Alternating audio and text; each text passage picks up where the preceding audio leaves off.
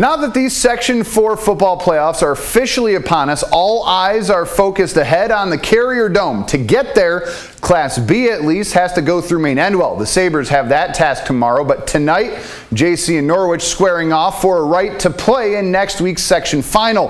Wildcats heading up Route 12 to Norwich, and the Purple Tornado are psyched after a scoreless first. The Wildcats scratch the scoreboard first.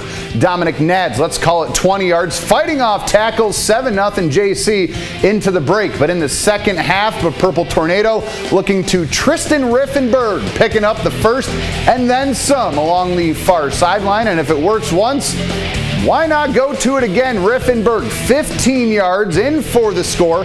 The Tornadoes survive a back-and-forth fourth quarter and win this one 27-14 for a bid in that section final. In Class D, Tioga taking on Moravia. Tigers looking for a fourth straight Section 4 title. First quarter and a long drive, 5-minute drive works out for Moravia. Jared Lyon takes the carry and then cuts back left. Plenty of room ahead, 25 yards. Moravia up 7-0. Tioga, though, responding on the next drive. Section 4's all-time leading rusher Jesse Manuel with the carry and the cut back and into the right side, and uses all that extra terrestrial speed to get into the end zone for a 41-yard score, and we are tied at 7 apiece. After an onside kick, Tioga keeping the ball, giving it to Manuel.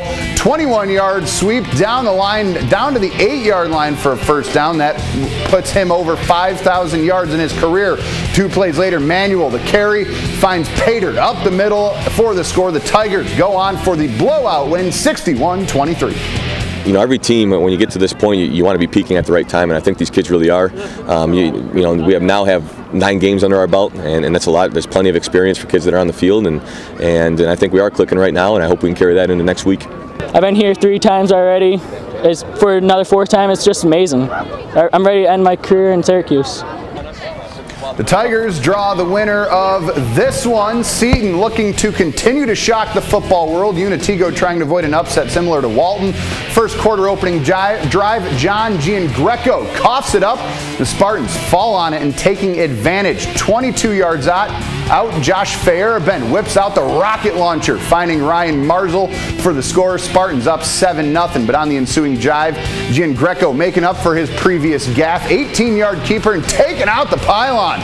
We are all tied up. Spartans up 14-7, but the Saints knocking on the door again, but Dan O'Brien can't handle the pigskin, and we are headed the other way. Spartans drive the length of the field and finish it off in the air. Fair bend to Kyle Spalding up top, 14-7 Unitigo. But in the second, the Saints down but not quite out. Crowley up the gut, finally brought down well after picking up the first and giving the Saints even better field position.